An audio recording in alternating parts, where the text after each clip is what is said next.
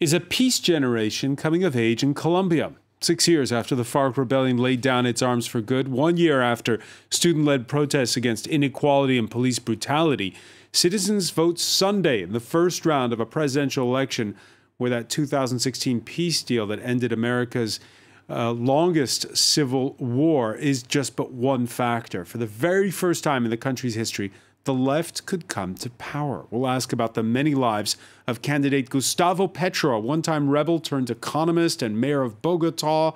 How radical a change does he and his running mate, Francia Marquez, represent? How real are the threats against them and the electoral process in a nation where militias still kill human rights activists and where there's still at least one active rebellion? More broadly, we'll see why the protests sparked by the perceived mismanagement of the COVID pandemic resonate well beyond Colombia's borders. In a Peru that faces a potential food crisis, a Venezuela still isolated on the world stage, and a Brazil which also heads to the polls later this year. Today in the France 24 debate, we're asking, will Colombia look left? With us, Ricardo Abdallah, Paris correspondent for a Colombian daily newspaper, El Espectador. Thanks for being with us. Thanks for inviting me. From Bogota, Andres Ferrero, congressman-elect from the Democratic Center Party of outgoing President Ivan Duque. Thanks for being with us. Thank you for the invitation, Francois. So just explain this for me very briefly. In the U.S., they vote for the president and the legislators the same day. Here in France, we first vote for the president, then for the legislators. Why do you vote for parliament first? Yes, it's quite curious, but we have these elections for the House of Representatives and for the Senate first. Probably they decided to divide the election in order to avoid messing up things. I'm not sure why they decided to vote first for the Congress, but it has been the tradition for a long time. All right, well, congratulations on your election. Sandra Borda joins us as well from Bogota, political science professor at the University of Los Andes. Welcome to the show.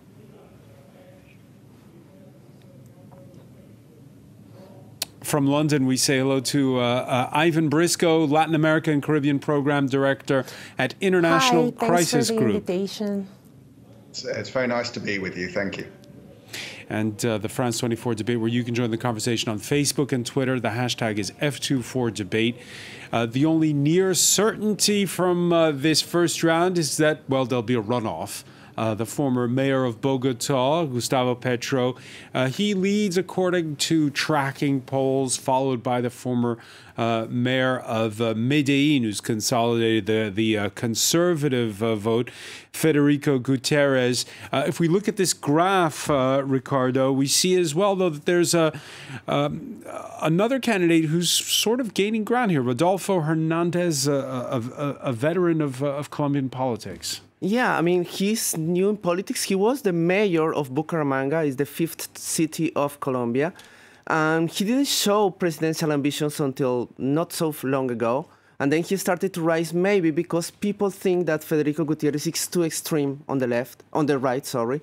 And the fact that former President Alvaro Uribe has supported Federico Gutierrez makes him something unacceptable for some people from some Democrat people from the right. So maybe, even if they dislike Petro, they won't find that Federico Gutierrez is acceptable, and those votes are going now to Rodolfo Hernandez. So it's getting close. So there could be an upset in the first round. It could be an upset, but we are very close. We don't know if he will pass over Federico Gutierrez in the last days just before the election. All right, that concept of appearing moderate is one of those themes that we'll be talking about in this discussion. First, though, in this election, there's the long shadow of last year's protests, which officially resulted in 26 killed, and strong defiance of the government and of police, with the spark being protests that originated in Cali against proposed tax hikes that took place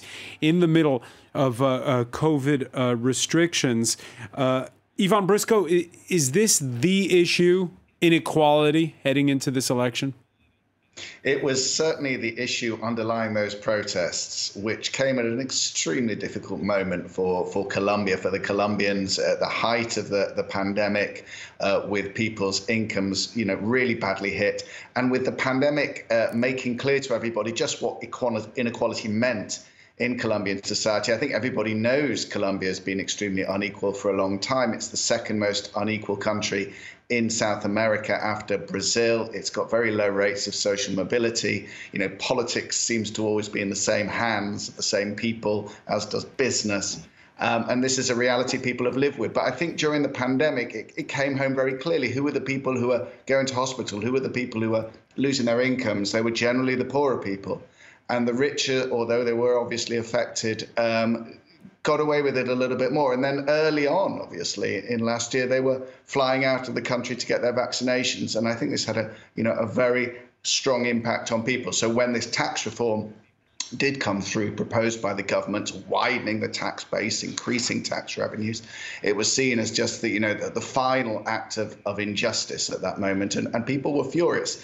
So I think now there's a slightly different series of issues, a more complex series of issues, but inequality and the rage against inequality has been shared amongst a lot of people. They've been mobilized by those protests. And I think Petro, to a large extent, seems to have captured that energy for his campaign. Yeah, the third run for president by Gustavo Petro, who in a previous life was a rebel with the M19, the left-wing economist calling out inequality. But again, and this harks back to what Ricardo was saying a moment ago, trying to appear moderate in a televised debate, rejecting the label of revolutionary in the mold of neighboring leaders in Venezuela. Chavez and Maduro made Venezuela dependent on oil. What am I proposing? That Colombia should depend on oil? I propose that Colombia depend on agriculture, industry, and tourism based on a learned society. It is completely and radically different. Those who made Colombia dependent on oil and who want to maintain Colombia's dependence on oil are precisely my political rivals, some in the government and others in the campaign. They do resemble Chavez and Maduro. Okay, so there you have it, Sandra Borda. Gustavo Petro campaigning as the un-Chavez or the un-Maduro. Your reaction to that? One of the most notable things during this campaign election is basically that the center, the political center, couldn't make it to the 3 or the 4 main candidates. So at this point of the story, I think that Petro is trying to move to the center, trying to gather some of the people who fear that a leftist government is going to be a simulation of the Venezuelan experiment. So this is the first time that he actually has a declaration against the Venezuelan government. 4 years ago, he didn't say strong things against Venezuela. And I think that this is because he knows that he has a political center that might be decisive for him in the second round. So it's going to be about winning the center. And by the way, it's not just on the left they're trying to do that. You heard at the outset of the conversation, Ricardo Abdullah mentioning the shadow of Alvaro Uribe, the former president, firebrand. And while Petro's trying to distance himself from the far left, conservative candidate Federico Gutierrez, Fico as he's known, also taking a step away, but this from the right. Whilst other campaigns focused on hate speech, I focused on proposals. I want to ask our followers, do not fall for provocations. While others attack us, we'll hug them. While they insult us, we'll give more proposals for Colombia. Let's not lose focus. We're going to win, but the most important thing is not winning, but transforming Colombia. Andres Ferreira, when you were on the campaign trail, did you get that sense that people wanted moderates? Francois, we're living in difficult times in Colombia, naturally, perhaps in all the world. The pandemic has stressing the situation that we lived before the pandemic, and naturally there is a willing of changing some things and things that should be improved in Colombia. I think that the center, and I agree with Sandra Borda, couldn't be able to articulate a narrative in order to present a viable candidate to these elections. But at the same time, I think that Gustavo Petro is trying to moderate his proposals, but at the same time, sometimes when he is, particularly in the public space, when he is giving addresses in the public space, we see that those are efforts that seems a bit artificial. We don't have to forget that he was very close to Hugo Chavez. He admired Hugo Chavez in Venezuela, and that he, in a way, is proposing the same recipes that led Venezuela to chaos and poverty. Has Colombia changed, and is Petro changing along with it? I'm not sure completely, because I repeat, the proposals that Colombia has changed naturally, and that is something that should be assumed by all the political parties. But I'm not sure that if Petro has changed, that he really has changed. He is trying to statize completely the health system in Colombia. He is trying to statize the pensional system in Colombia, and he, when we hear him in the debates, he's trying permanently to say that the state will be the guarantee of all the rights for the Colombian, that the state practically will be the solution for all our problems. And I repeat, that has been proven a failure in other countries, not just Venezuela, but for example in Argentina, that have printed money in very great amounts, and that has today a very high inflation rate, 60%. Here in Colombia we have a problem, we have 10% of inflation approximately, but what I feel is that Petro, yes, he is probably capitalizing this conformity of the society, but what I see is that the proposals, that the solutions that he is offering will increase the problems and will not solutionate it. Ivan Briscoe, your thoughts on Gustavo Petro? I mean, I agree with the observation that in some ways he's moving towards the center, particularly when he's in a debate. But I think when we see him on the public squares, he is promising a radical transformation of the country. And he doesn't try to hide it. He presents himself as a fundamental agent of historical change. He's charismatic. He's to a degree messianic as well. He's certainly a populist. But I think when we look at the program of government, 50-page historical pact, as his party coalition is known, his program of government, that's where it starts to be difficult to disentangle what might happen from what might not happen.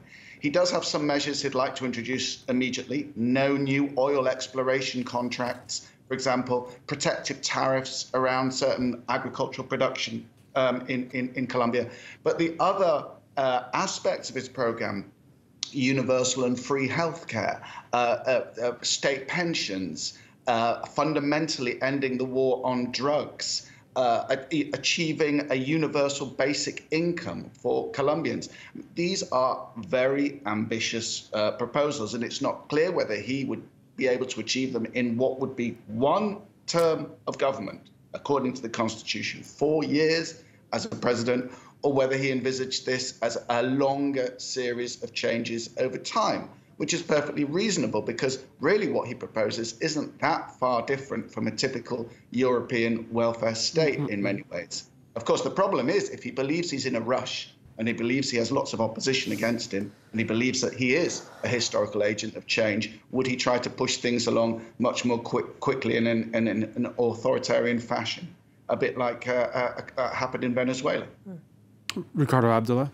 Well, I think we're missing one point here, is that Petro is not only him. I mean, he has learned, but he has been joined by a lot of people coming from the grassroots movements, and he has learned Of course, he has changed. I guess, all the left leaders in Latin America learned what went wrong in Venezuela, and he doesn't want to repeat. It's not on his interest. So all the time he's been, or Colombians are being told that if we vote for the left, we will become Venezuela, and it's clear it's not going to happen. Venezuela was a particular experience in Latin America, but things went better in Ecuador or in Bolivia or in Argentina at a certain period of time. So I think we're missing the point in saying that Petro is alone, because actually he built a coalition, he brought a bunch of new people, and the other candidates did not do that. And maybe we're missing another point is, we say center, we speak about center, but it's what is being called center in Colombia is more like a liberal right. So they are liberal on the economics, and that's why they failed in the election. That's why their candidate did so bad, because people don't feel that now is time. But there have been other coalitions, right? I mean, FICO brought together Andres Ferrero's party and his own. Most of them are conservatives. Right. I think, one thing about the two rights, we have two rights in Colombia. So we have the liberal right, who represents more like a bourgeoisie, historical bourgeoisie, and we had the new right, the landowners who are linked to paramilitary forces, and those are represented by Federico Gutierrez and by his party. So we have those two rights, the liberals and the new rich, the landowners. And Petro built something different, and he's bringing people from the center, from the green parties, from the environmental activist groups. So. Speaking of which, if Petro's running mate gets elected, that too would break the mold. Environmental activist Francia Marquez would break barriers by becoming the first black woman elected to high office in Colombia, the daughter of miners. She campaigned to stop illegal gold mining in her home region near the Pacific coast. There and since, she's had to face threats from paramilitary groups. They have sown fear in us. Fear with the massacres in the territories of this country. Yeah, those security fears, no joke. At rallies, Petro and Marquez have campaigned behind bulletproof shields. So it's still a violent place, Colombia, and for its politics. Sandro Borda, how much does a vice presidential election matter in Colombia? Well, it matters a lot during the election. We are not very clear about, the functions and the tasks that the vice president is supposed to perform. But what we know is that every single time the formula that a presidential candidate decides to construct is fundamental to pass to the second round. It is very interesting because what they always try to do is just basically to bring a different political force through the figure of the vice president. So if they are in the left or they are in the right, they try to bring a moderate to win the sectors that are not part of the base.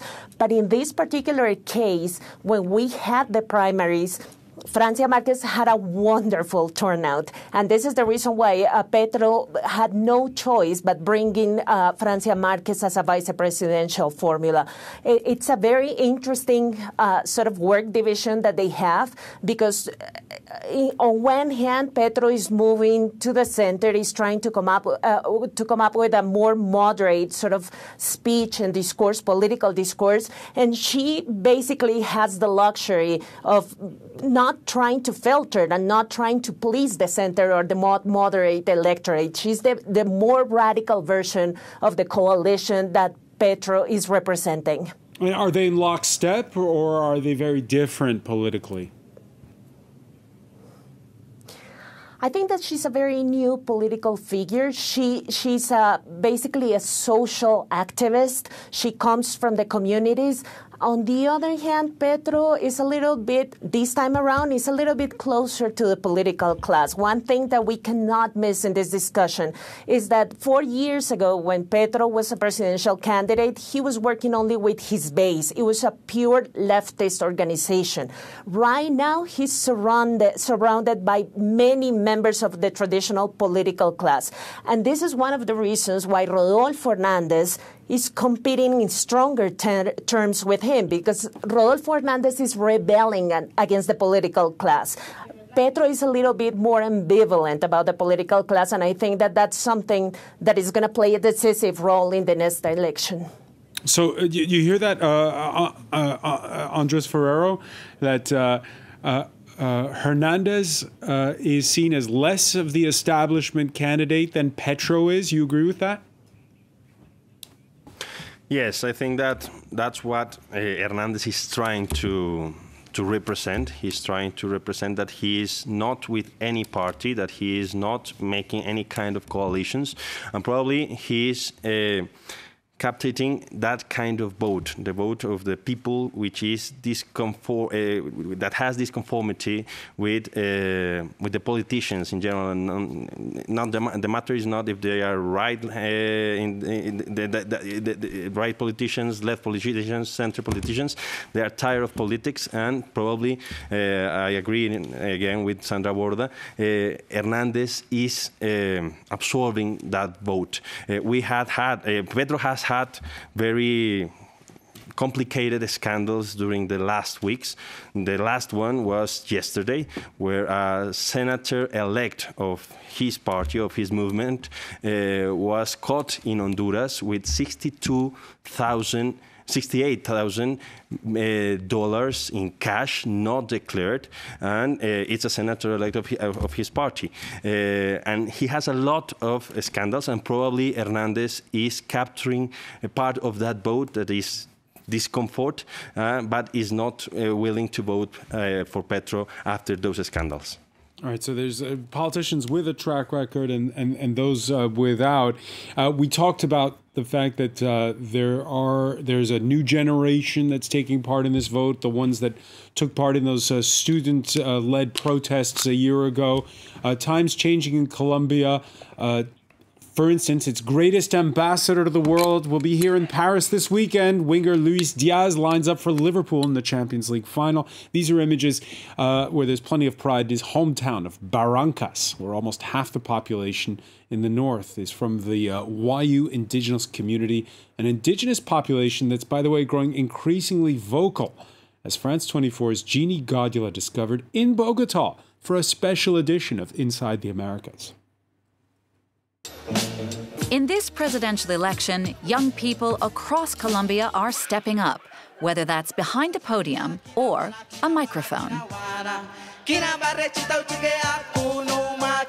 Gonzalo and Walter Caragama are two brothers who did not get the chance to study in the capital. Instead, they created the rap group Embera, indigenous children, using their own stories as inspiration for their art. The brothers are some of the hundreds of refugees from Colombia's poorest region of Choco. They camped out for months in Bogota's national park. We were forced out of our native region by violence. The armed groups wouldn't let us go to work. We couldn't even go out to look for food. The camp in the heart of the capital was a protest, a way to demand housing and jobs while waiting for government aid. During our time in Colombia, they got it, at least in part. Hundreds of Embera were moved out of the mud into this city building. The conditions here are still very difficult. Many other people from your region have chosen to go back to their region, to Choco. If you could go back, would you choose to do so? It's calmer here in Bogota. We don't hear the sound of shooting and bullets. We'll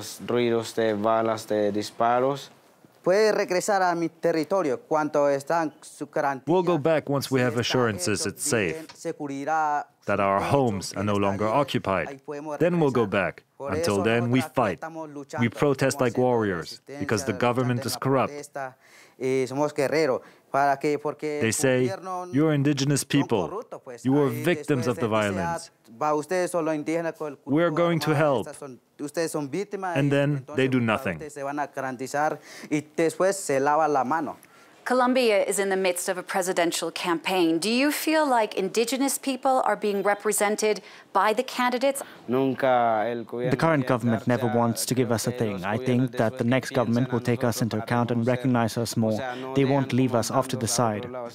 Your weapon is now your music. And what message do you hope to get across? I hope that our music will be heard in other countries so they can learn about our culture and recognize it.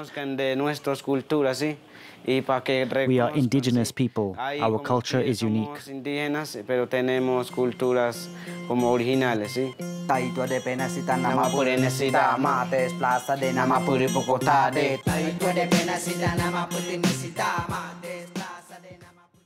And that report in full on Inside the Americas. There's a line in there I'm struck by, Ivan Briscoe, is when one of the two brothers says, it's calm here in Bogota. Your thoughts? Well, compared to Chocó, it would be calm. Chocó is on the Pacific coast, large indigenous community, large Afro-Colombian community, and it suffered terribly from this increase in armed group activity, which we've seen in the last few years. I mean, I think a lot of people in Colombia diplomats assumed that with the peace agreement with the FARC guerrilla in 2016, you were going to see a gradual improvement across the whole of Colombia in security. And there was for a couple of years. But since about 2018, we've seen other armed groups, other guerrillas, dissidents of the FARC who didn't want to sign the peace agreement, post-paramilitary groups, one of them, the Gulf Clan, which we've seen carry out a huge armed operation across the north of the country just a few weeks ago. We've seen them, gaining ground, controlling new criminal economies, terrorizing communities, and that's what they've done in Chocó. There was a whole tide of forced displacement and forced confinement last year in that region, and it's not alone. So you understand it. Bogota is also quite a dangerous city if one doesn't mind one step. But in terms of the risk of being caught in crossfire or of being forced to stay at one's home and not being able to go to the shops, I think Chocó is rather more dangerous than Bogota at the moment. And there are other regions of the country like that as well, particularly on the border with Venezuela. And a crisis group, what do you advocate when it comes to taking on a problem that's lasted for, more than half a century? Well, I think, obviously the peace agreement's got a lot of extremely interesting and valuable elements to it, which need to be applied over time. It's not something which is going to be resolved in 6 years. But I think also one of the real problems the Duque administration has had, and why it ends its term with such high levels of unpopularity, is that it came to power promising, above all, one thing: security, that it would stop the violence of these other armed groups, it would bring total peace to the land, and it's not achieved that, although it did exactly what it was supposed to do, which is send out the military, eradicate coca, take a tough hand on all these measures, and it hasn't worked.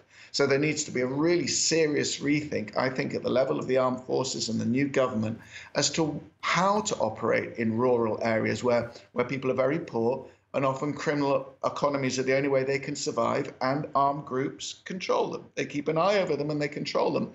And so it doesn't work when the armed forces go in to these areas, decapitate an armed group, get rid of its leader, kill or capture its leader, because these armed groups continue to exist. They still control the illicit economies, and they still have this allegiance, even if it's forced allegiance from communities. And to unpack, to get, as we always say in Colombia, to get the state to be present in the whole country, across the territory, remains a huge challenge. And I think that's something which can't be done by the sort of forceful military measures which have been taken over the last few years, and certainly not by mass eradication of coca, because that just alienates and estranges communities from the state. Sandra Borda, again, the two brothers we saw in that report, they came to the capital. How many of the people they know back home are going to vote in the election? And how much political clout do indigenous communities have now? I think that this is going to be a very particular election, to the extent that ethnic communities, indigenous communities, Afro-Colombian communities are going to feel more represented in this electoral contest. In the past, they didn't have a candidate. They weren't even part of the formula. This time around, they have Francia Marquez, and she has embodied the sort of approach that these communities have been waiting for years and years in Colombia. Our elites, our political elites, are basically white elites. In Francia Marquez has come up with a very interesting sort of approach. She has said she embodies the gender approach, the ethnic approach, and what she calls the nobodies, los nadies. She represents all these people in Colombia who has been alienated from the political system for years and years, and now they have a chance to be represented at the highest level in the state through her figure. Andres Ferrero, you heard Ivan Briscoe say that a militarized approach to bringing peace to Colombia will only get you so far. How do you bring the state to remote areas? Yes, naturally, the force is not alone the solution. They have said that in the past, that when we signed the peace agreement with the FARC guerrilla, practically we were going to live in a peaceful country, and the last 4 years, the last 6 years, has proven that that was an utopia. That is not what happened, because the FARC was just one of the numerous armed groups that principally have their fuel coming from the drug business. That is, I think, one of the most problematic issues that has Colombia in this moment, and that the next president will have to address. Because Gustavo Petro is practically saying that if he is elected and when he arrives to the Nariño Palace, he is going to make a great peace agreement with the other armed groups. But what we have seen is that there are groups that are not political, that they are just in the business, that they don't care about the political issues, and probably the violence will remain. The thing is that during the peace conversations, the advancement that the government, that the past governments, including the two governments of Uribe and the first government of President Santos, did in the fight against drugs were overrun. They marked a point of inflection, and we had again increasing fields, increasing numbers of hectares of coca, for example. And I think that drug business is the principal issue, and that is what the next president should address, should face. Ricardo Abdallah? Well, I think Mr. Ferrero forgets to say that it's not that the peace agreement did not work, it's that they were not implemented, that they were betrayed by the party he represents. So it's important to say that when we had the peace agreements, things started to going well. There was hope in Colombia. And then when Mr. Duque came to the power, he broke the agreement, and social leaders started to get killed. So, of course, the peace was there, but his party broke the agreements and betrayed the former fighters. So it's not, I don't think that, if we try the same approach that Uribe had, Uribe promised that he will finish with the violence, he didn't. And then Santos, and he didn't, and then Duque promised the same thing. So we've been 20 years saying that if we don't fight, if we don't use the violence to stop the violence, well, the spiral will grow, but it never worked. And I think that's what people don't believe anymore. That's why they are now more inclined to refuse to continue this approach and try something new. It can work, maybe it's not going to work, but people want to try something different. Andres Ferrero? But Ricardo, first of all, you said that Uribe used the force, and it's right, and it's true. And you can see the death rate in Colombia in 2002 and 2010. It was reduced from 30,000 homicides on a year to 70,000. It was reduced in a very high figure. During the peace agreements, and you know it perfectly, they said that we will live in a paradise practically, and that is not what happened. Because they were not implemented. Because they were not implemented. No, they were implemented. They were implemented. How many social leaders have been killed under the government of Mr. Duque? And that's the point. Ricardo, you said, for example, that when the peace agreements were signed, violence disappeared, and it's not true. I didn't say disappear. There were parts in Colombia. I didn't say they disappeared. It was reduced when they were implemented, but then they were betrayed by the party you represent. No, they were not. They were not betrayed. They were. How were they betrayed? They were. Don't we have 10 Congress? Don't we have 10 congressmen of the guerrilla? One of the main points of Duque's campaign was not to respect the agreements. That's his point. And one of the points of Federico Gutierrez's campaign is not to respect the agreement, to change the agreement. So you cannot say that. That is not true, Ricardo. Federico Gutierrez voted yes to the peace agreement. Yeah, he voted yes then, at the time. Yes. Let me bring in Ivan. Let me bring in Ivan Briscoe on this. He voted yes. No. One last thing, Francois. Sure. Federico Gutierrez, for example, voted yes. He and I agree with Sandra, he decided a vice presidential formula that is on the center of the political spectrum.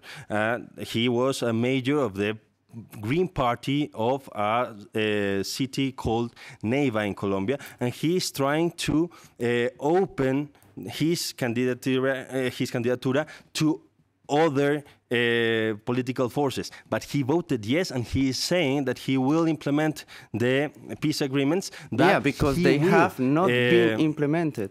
Let me bring in Ivan Briscoe on this. They have been implemented partly. They have been implemented partly, Ricardo. You can say so. Ivan Briscoe, I want to come back to something Andres Ferrero said, which is that at the heart of this, you still have the coca trade, you still have the drug trade, and that you have to stamp it out. Your thoughts on that? Well, there is obviously massive coca production. It's actually, in recent years reached its historic highs, a lot of cocaine being processed.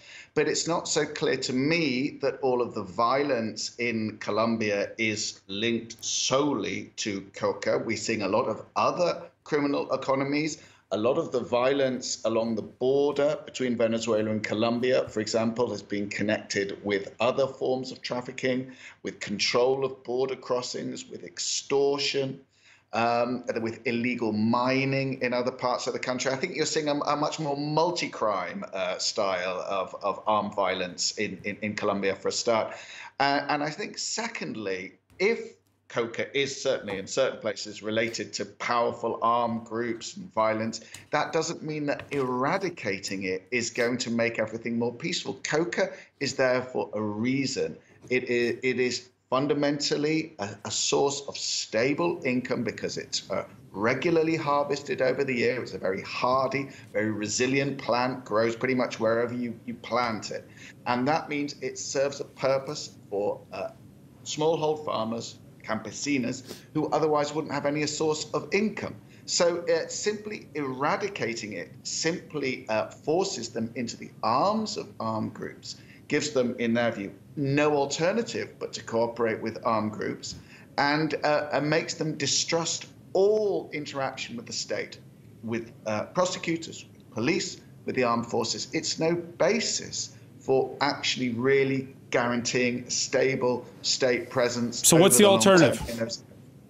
Well, the alternative, obviously, firstly, what was laid out in great depth in the peace accord, which was the voluntary substitution of coca crops, which was advancing very well, but was one of the pieces of the peace agreement which Duque government did not like and failed to apply in its entirety. But it's also a question of trying to get the military to rebuild those sorts of relations with communities, and that will come in part by changing the way they undertake operations, the targets of those operations, the metrics they're using. There's going to be, to a degree, a cultural change in the way the armed forces approach security in rural areas. And a lot of people in the armed forces, a lot of very senior figures, would actually agree with it. The time has come to actually start reconsidering what they're doing, because current strategy isn't working. It generates crises like those in Chocó, Arauca, Norte de Santander. I could reel off any number of other places in Colombia where there are just these tightly wound pockets of extreme violence, and social leaders are killed, and communities are confined or displaced, and young people are recruited and don't go to school. And it's a series of tragedies which Colombia has really got to get to grips with in the next few years. Sandra Borda, in the name of the so-called war on drugs, Colombia has had a strong ally in Washington over decades with huge amounts of support. That support reinforced when relations went from bad to worse with neighboring Venezuela. Will all that change if Gustavo Petro is elected president? That's a very interesting question, but let me just say one thing about the previous discussion that we witnessed between Ricardo and Andres. That's the discussion that was decisive last election. People are not talking about the implementation or the continuation of the peace agreement right now. This is not part of the electoral agenda. People are talking about security, a broader problem, not only related to the conflict. They are talking about inequality. They are talking about poverty, access to education, employment. This is not the discussion that we're witnessing right now. And this is one of the reasons why the right decided that it's not going to get any electoral benefit from talking about the peace process again. And this is the reason why they agree with the peace process this time around, because it's not going to bring any sort of electoral benefit for them right now. In terms of the relationship with the United States, I think that it is very interesting what Petro and his campaign are saying about this topic, because it seems to me that they are trying to propose a sort of continuation of the terms of reference that we have defined for decades and decades in our relationship with the United States.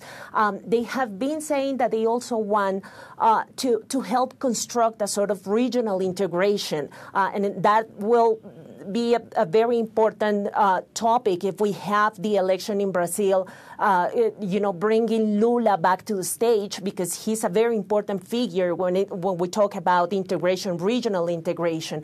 So they want to look at the United States. They want to maintain the relationship with the United States. And does the U.S. feel the same way? Formulating the trade agreement, but I think that it's not going to happen pretty soon. Sorry, Francois, you said? Does the U.S. feel the same way as Gustavo Petro does?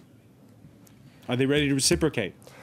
I think that the one and only fear that the United States has right now is related to Russia's and China's approach to the region. These two countries have not been playing a crucial role in Latin America, and they are getting closer and closer, and they've been playing a crucial role in the resolution of the Venezuelan crisis. So Washington was basically not looking very carefully to this phenomenon, but right now they are very concerned. They organized this summit of the Americas that is going to happen in 2 weeks.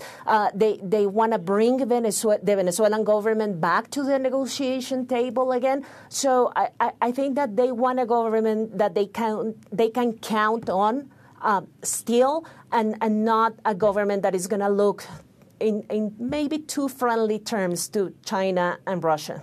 Ricardo Abdallah, we're out of time, but yeah, with the relationship between Washington and Caracas is changing. Relationship with Washington and Colombia and Brazil, is it going to change? Is it going to be any different if the left comes to power? I think that's not their main concern now, as Sandra said. I think they can have a good relation with Petro. Petro is not as radical as he's painted, and he has changed over the year, and he will govern. I mean, if he makes it to the presidency, he'll have a coalition. So I think they will be in good terms. I think it's in the interest of everyone. And he'll have a Congress to contend with. Andres Ferreira will be there. I want to thank you, Andres, for being with us from Bogota. I want to thank Sandra Borda as well for joining us from the Colombian capital. Thank you very much, Ricardo Abdallah, as well as Ivan Briscoe in London. Thank you for being with us here in the France 24 debate.